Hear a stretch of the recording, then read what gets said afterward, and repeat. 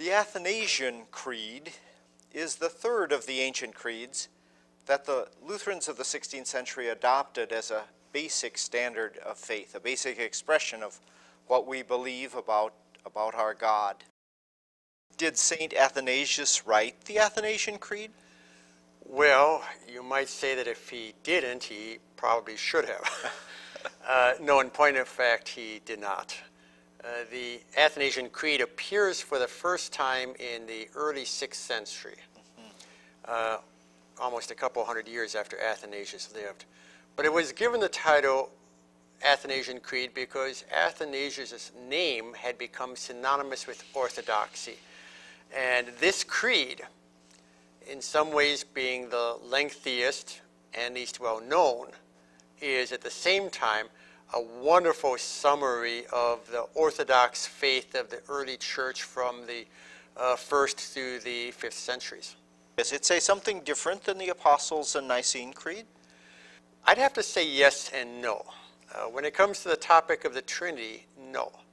In fact, the Athanasian Creed is divided into two parts. In the first half, it deals with the topic of the Trinity and summarizes the debates regarding the relationship of the Father, Son, Spirit that had taken place in the 3rd, 4th century. And so it takes a position over against Arius and over against the modalists. In the second half of the Creed, however, it takes up issues that arose in the 5th century. In other words, here's kind of what happened. The Nicene Creed really takes up the issue of who is Jesus Christ and focuses primarily on answering that question by talking about his relationship to the Father.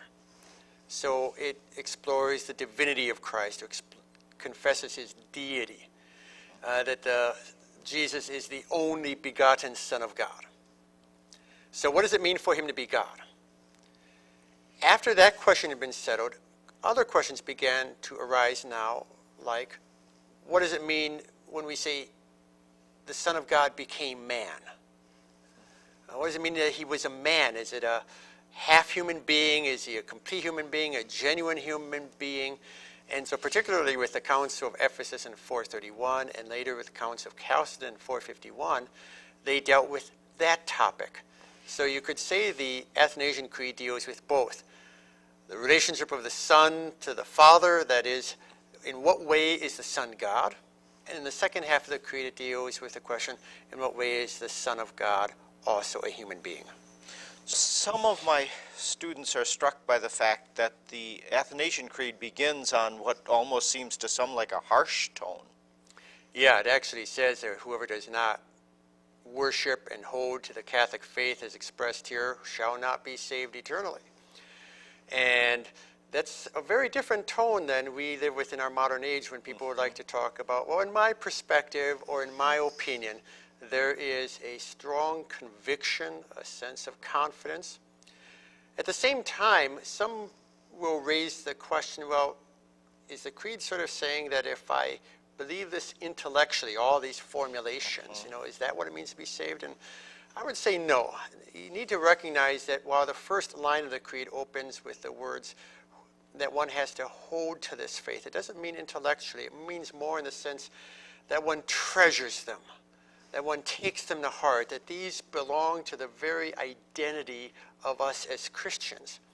And then in the second and third line, it goes on to say we worship the unity and Trinity and the Trinity and unity, so that there is a connection between what I hold to is what I worship. So it's more of a practical dimension and not simply an intellectual activity.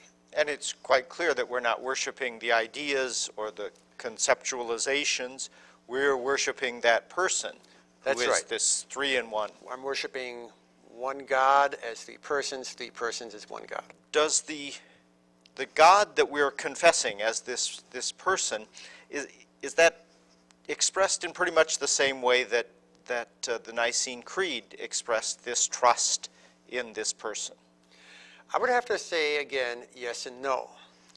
In one sense, it uses the same kind of biblical language as the Apostles' and Nicene Creed. It uses a lot of the same language, but it expresses that language in what I might say a different kind of grammar. Where the Apostles' Creed and the Nicene Creed focus on the narrative, the story that the Son of God is the only begotten Son of the Father. He becomes man. The Athanasian Creed provides what I might call grammatical rules for how we talk about God in a way that's faithful to the Bible. Mm-hmm. And it lays down two very simple grammatical rules. The first is, however you talk about God, don't talk about God as if there are three gods, because we only confess one God. The second rule is this: however you talk about Father, Son, Holy Spirit, don't talk as if there was only one person and no distinction between Father, Son, and Holy Spirit. So the first principle is directed against Arius, which would have given us two gods, if not three.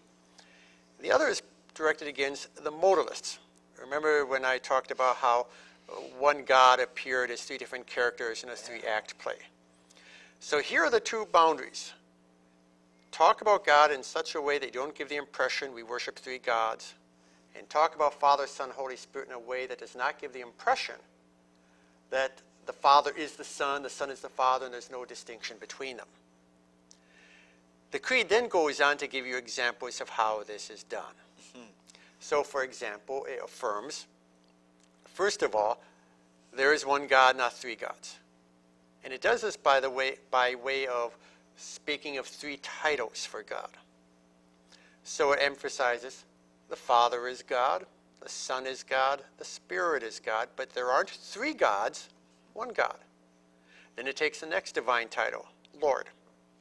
The Father is Lord, the Son is Lord, the Spirit is Lord, but there aren't three Lords. There's only one Lord. The third title is Almighty. Now that might sound like an attribute, but in the early church, Almighty actually referred to more of a title that God is the all-ruling one. You could say God has the whole world in his hands. The Greek was Pantocrator, the all-ruling, all-governing one. So the Father is Almighty, the Son is Almighty, the Spirit is Almighty, but there are not three Almighties. So there's really nothing very complicated about it at all. It's not trying to explain the mystery of the Trinity. It's not trying to unpack it. It's simply trying to give us language of how to talk. Mm-hmm. So Father, Son, Spirit, each God, but don't talk as if there are three gods. There's only one God. Now the Creed proceeds to ask the question, how do we talk about Father, Son, Spirit so that there's not one person, but that these are three individual persons? I hesitate to use the word individual because while they're distinct from one another, they're not separated from one another. And it's a challenge to find sometimes the right language. Well, in order to explore this or to confess this, the Athanasian Creed simply says, here's how you distinguish them. The Father is uncreated and unbegotten. The Son, however, while being uncreated, the Son is begotten. So in some way, being begotten distinguishes the Son from the Father. Even though it's a mystery that we can't explain exactly. or understand. And they don't try to explain it. Mm-hmm. Similarly, the Spirit is not created, but the Spirit is not begotten. Instead, the Spirit proceeds from the Father and the Son. Now, if you were to ask me the question, what's the difference between the Son being begotten and the Spirit proceeding, I have no clue. And the Creed doesn't try to answer that.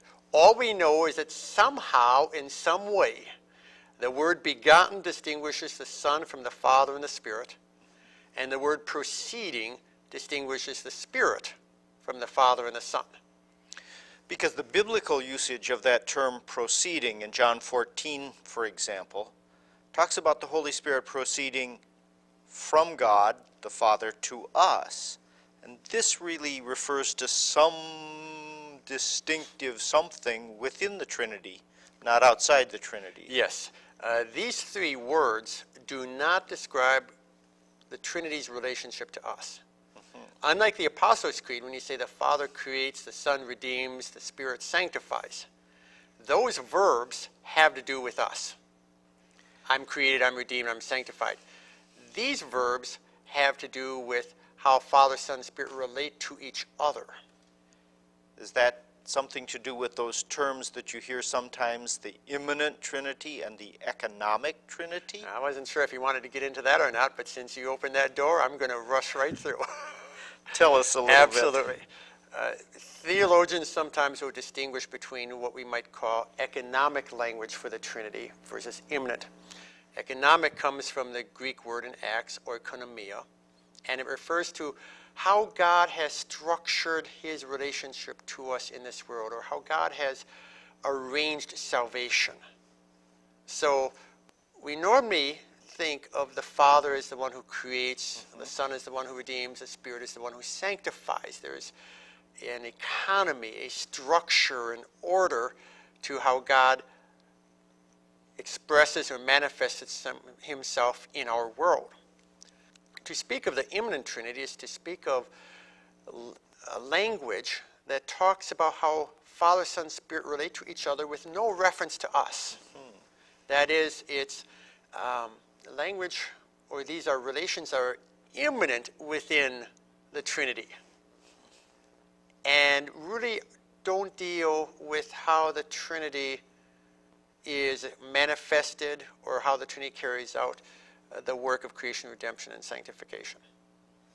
Now, both are important. I think the economic language is sort of the way the Bible talks. It's a language of proclamation. This other language is very important, however, so that we keep in the back of our minds as we talk about the Father sending the Son and the Son obeying, that we have in the back of our minds, that doesn't mean the Son is less of a God than the Father. And the Son is the one who came as our Savior. And the Creed goes on, it's necessary for eternal salvation that one also faithfully believe the incarnation of our Lord Jesus Christ. That's the second part of the Creed. And so now they're going to explore what does it mean for Jesus or for the Son of God to become a human being. And there were questions, for example, did he simply assume or take on a human body but not a human soul? You know, did the Son of God provide the soul for the body? But there were others who said, well, if that's the case, then the Son of God only redeemed or saved our body and not our soul or not our mind. He wasn't a complete human being then. Exactly. So that's why at the very beginning of that section, the Creed affirms that the Son of God is true God with respect to his deity, but he's also a true man with a body and a rational soul. That is a complete human being, so that we can affirm that the Son of God redeemed the total human being. And then comes the question, what's the relationship between the humanity and the divinity? And that'll be the question faced in the 5th century. For example, when Jesus takes on a human nature, does it mean it's a kind of relationship of a marriage between a husband and wife? They're connected together, they're associated together, but they're also distinct and separate. Others said, well, no, maybe when the Son of God became a human being, he transformed the human nature into something else. And so by the time you get to the Council of Chalcedon in 451, the council is going to affirm, no, the Son of God who became a human being is 100% God, 100% man, and inseparable unity is formed between those two. And yet they continue to be distinct, the humanity and the divinity, even though they're in just one person. That's right. The way that I like to explain this in the classroom is that Nestorius, he was the first that raised the issue, explained the relationship by, well, we often say by suggesting that the two natures lie alongside each other like two boards. So you have the divinity and you have the humanity, and they're distinct, you can tell which is which, and they're separable. You can take them apart. Then came a man named Eutychus. This is harder to illustrate, but he said the divine nature is so much more powerful than the human nature that it just swallows it up. So when the two come together, They, as Chuck just said, they merge in such a way that the human nature is swallowed up by the divine nature. And what the Council of Chalcedon teaches is that the almighty, the all-powerful divine nature comes together with the totally weak human nature, and they come together in a unity, a personal or hypostatic, the technical term, a personal union in which you can tell which hand is which. This is the right hand, this is the left hand. You can tell which fingers are which. They are distinct, but they are inseparable. And so if I hit someone over the head, even though my left arm is totally weak and unable to do anything, because the two share their characteristics, the technical term was communication of attributes, because they share their characteristics, my fist, two hands in one fist, have the impact that is shared by both the impotent left arm and the strong right arm. That's an imperfect analogy, I think. It's pretty good, though. And so this is the faith that the authors of the Athanasian Creed commended to the church, sang in the church as a kind of hymn. It's the faith that was sung throughout the Middle Ages, was confessed throughout the Middle Ages, and therefore could form the very basis of the confession of faith in the 16th century when Lutherans were called on to explain what they were teaching, what they believed, what they wanted to confess.